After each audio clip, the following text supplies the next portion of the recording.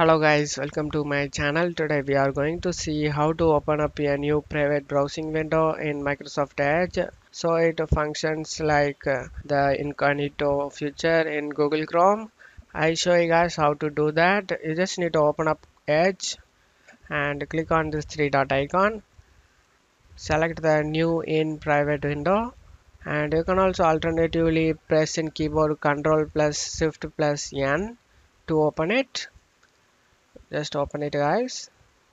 Now we were launched in a private browsing window here, so you can just see what in private browsing does. It deletes your browsing info when you closed all the private windows, and also prevent Microsoft Bing search from being associated with you. And what in private browsing does not do: hide web browsing from your school, employer, or internet service provider, give you additional protection from tracking by default, add additional protection to what's available in normal browsing.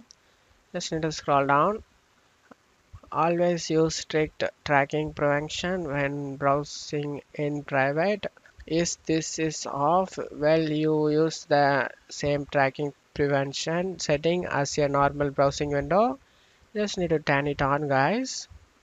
After turning on, you just need to close it off here, and now you just need to relaunch the Microsoft Edge web browser, and it will be open up normal browsing window guys.